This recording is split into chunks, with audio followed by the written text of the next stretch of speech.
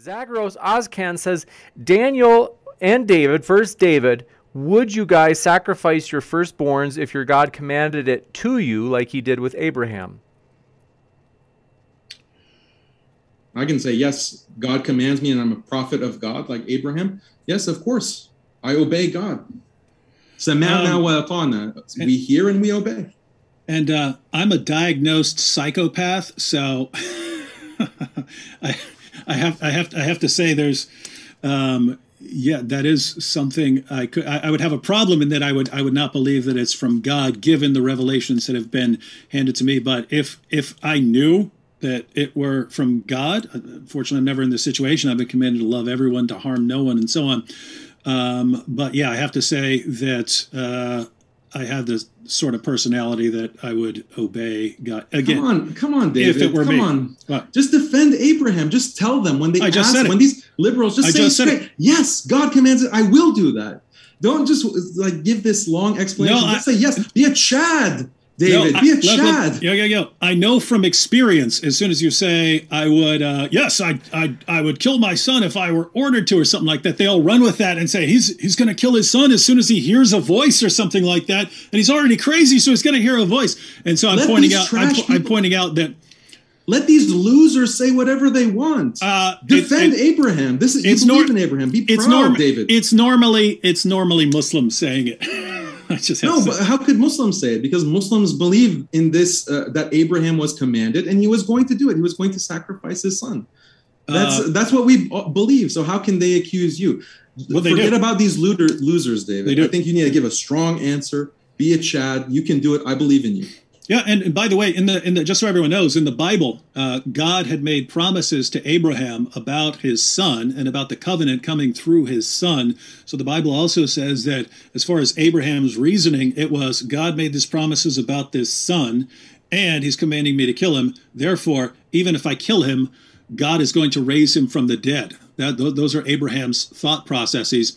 And then when he's ready to do it, what's really cool is he's willing to do it. And if you look, this is not a message about, hey, everyone should always be ready to kill their kids. In the surrounding culture, the highest form of worship, according to some of these weird groups, was child sacrifice, right? And so the takeaway message from that situation is God is saying, hey, Abraham, you all have this test about the greatest thing someone can do is to sacrifice their child. Abraham is just as devout and obedient as any of the rest of you. The difference between you and Abraham is you have a different God. Your God requires that child sacrifice. Abraham's God doesn't require that sacrifice. Abraham's God provides his own sacrifice. And notice what Abraham even said, God will provide the sacrifice. God will provide the lamb. And if you look, Abraham said, let me just finish. I'm almost done. Abraham said when he was asked by Isaac, hey, where's the sacrifice? Abraham said, God will provide the lamb for sacrifice. And if you look, then God provided a ram. What happened to the lamb? Well, very interesting. That whole situation was on Mount Moriah. That's where Jerusalem is, and that's where the Lamb of God became the sacrifice of God. So interesting how all this scripture ties together. You're just liberal splaining. Look, you're getting the gospel from. You're getting the. Bring a sword. This is how you answer. You just flash this sword and say, "Yes, I would." Bring a sword to all of these debates and conversations, David, and prove that you're a Chad. You're not embarrassed about your scripture. Yes, I would. Yes, I'm just trying to give a complete picture there because everyone's going to they're going to think they're talking about killing kids. What's up with these guys? They're talking about killing kids. Let them shout. Fortunately, I'm not commanded that. Make them look like fools. Make them look like fools. We're going to jump. Maltehi says, for David, you're on record cross-dressing because you misinterpreted a hadith. Are you actually a closeted cross-dresser? I mean, that was supposed to be a comedy video, but I don't know what you mean with closeted cross-dresser. I did it in video. If you mean, do I do it in private? No, I don't. If you're talking about will I publicly make fun of something going to some extreme methods, yes, I'm happy to when I'm trying to make some kind of point. And for the record, I'm kind of joking in that situation. There are these passages that talk about Muhammad, and it'll say that he was in Aisha's mert or thawb. Mert does mean dress. Thawb just means garment. Then there are Muslims who say this means in this situation means blanket, or maybe she had her garment wrapped around him or something like that. I'm fine with any of that. It is consistent to say, I mean, you could interpret it to mean that he was actually, prancing around in her nightie. But again, I'm not glued to that interpretation. I'm just kind of joking. And this is a situation when people constantly send you messages saying they're going to, slaughter you. They're going to rape your wife. They're going to rape your mother. They're going to kill your kids. Sometimes you just you got to lighten up and kind of make fun of them. The Super Destroyer says apostasy law isn't a divine law. A lot of scholars like Sufyan al-Thawri didn't think apostates should be given capital punishment. There is a lot of nuances to it. Don't you know that, David? I'm assuming Daniel would actually agree with me on this one. But yeah, Muhammad said if anyone leaves his Islamic religion, kill him. You have, like Muhammad Hijab says, maybe it means, you can exile them, or maybe that would be an alternative. And I've seen Muslims who say that this only refers to you if you're sort of publicly going around spreading your apostasy. But I interpret Muhammad's words as meaning, at the very least, in an Islamic state, that you would be executed for apostasy. Whether you could do it on a personal level, hey, that guy just left Islam, let me go chop him up. I'm not sure about that one, but again, I'm assuming Daniel would agree with me on this one.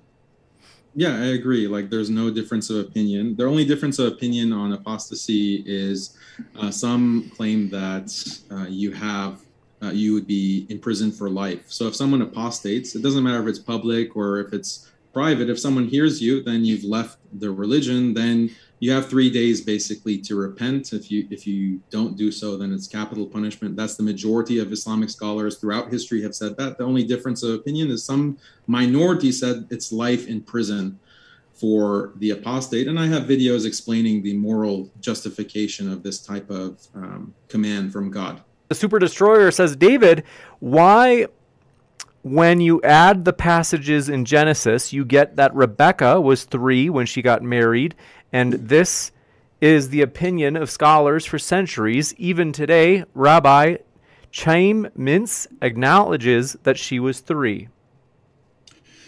He would have to be an idiot to conclude that. I would want to see evidence that that's not a fabricated person, because there's no way you would read Genesis and conclude that. She's clear. I mean, she's working when Abraham's servant actually gets out there. She's actually, she's a shepherdess on her own. If she's 3 years old, that makes no sense.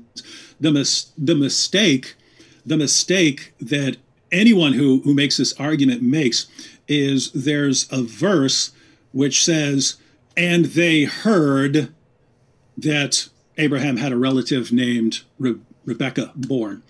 And so the argument is, well, right when Abraham heard it, that means that's when she was born right there. And then they start doing math. Now, the ridiculousness of this is Abraham is a long way away from his relatives. They don't have the internet. They don't have a telephone. So to conclude that as soon as she's born, that's when he hears it is ridiculous. You can hear it. I mean, if you think about when you'd get messages from so far away from home, you'd get messages every several years when a traveler's coming through and says, here's a message, here's the news from back home.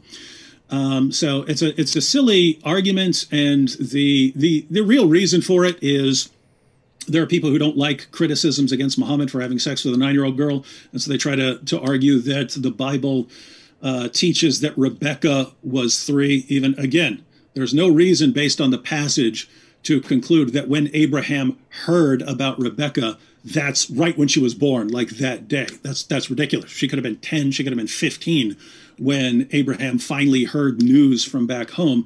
And but unfortunately, you have to make that assumption in order to get this to work.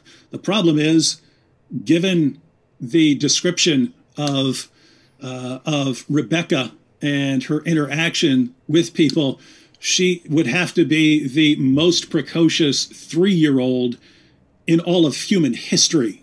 If she's 3 and she's already working and she's talking to her family and having the kind of discussions that she's having, she would have to be the most precocious 3-year-old in history. So guys, stop using this really bad argument. If you want to attack the Bible, then attack the Bible, but don't be dishonest when you do it.